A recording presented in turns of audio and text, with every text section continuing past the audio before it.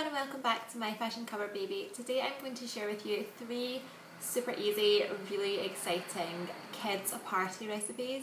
If you follow this channel you'll know that Elena turned 1 on the 4th of July and I've been planning on doing this video for ages because I filmed these party snacks on the day of her birthday. So I'm finally getting around to sharing them with you. These went down really well at her party. The kids loved them, the adults loved them, they looked good.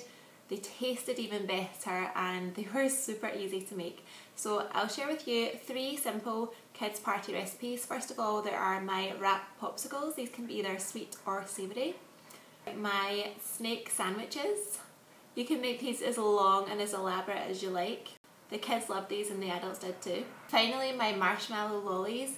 Anything on a popsicle stick seems to look and taste better and the kids absolutely love these. So starting with my wrap popsicles.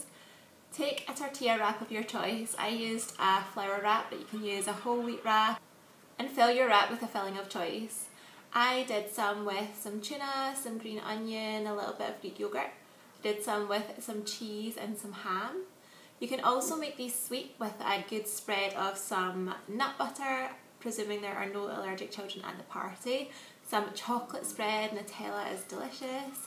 Or a little bit of mashed banana and some cinnamon, or some mashed banana and some honey, assuming there aren't any babies under 12 months at the party. Roll up your wrap like you usually would into a sausage and then cut it into segments of around 1.5 inches each. And then skewer it with a little cherry tomato on a cake pop stick and then your wrap.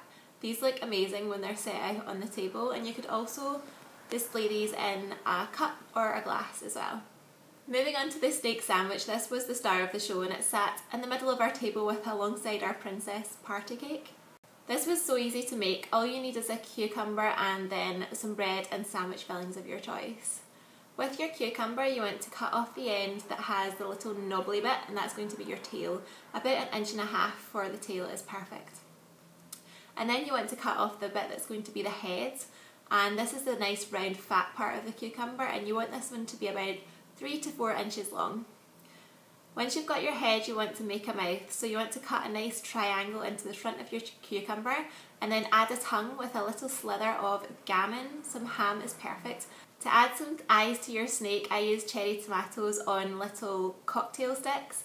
I like the bit of the cherry tomato that had the stem in it with a little circle in it. Makes a perfect pupil of the eye, so I used these to sit at the front, stuck a cocktail stick in and added that to the cucumber to make an amazing head. Now you're ready to make the body of your snake, and this is made up of sandwiches.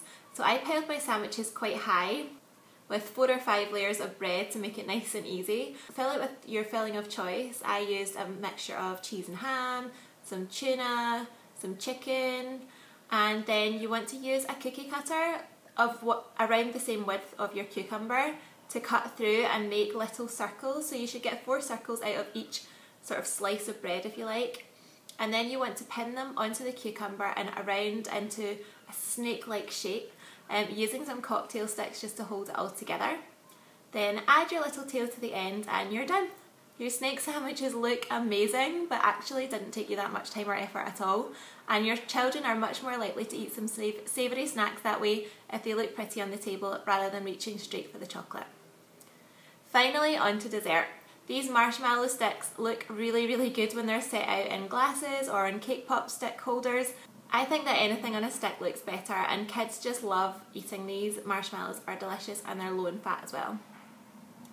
All you have to do is take some cake pop sticks or some skewers, although cake pop sticks don't have that spiky end, so these are better for little kids. Skewer your little marshmallow into the end of your stick and then dip it in some melted chocolate. I used a mixture of dark milk and white.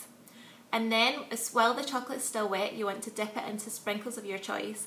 I used a combination of chopped mixed nuts, assuming you don't have any allergic children at your party, some freeze-dried strawberry pieces, some funfetti sprinkles and some chocolate sprinkles, and then arrange them in a glass, or I also use a cake pop holder. Arrange these around looking pretty and dot them around your kids' party space.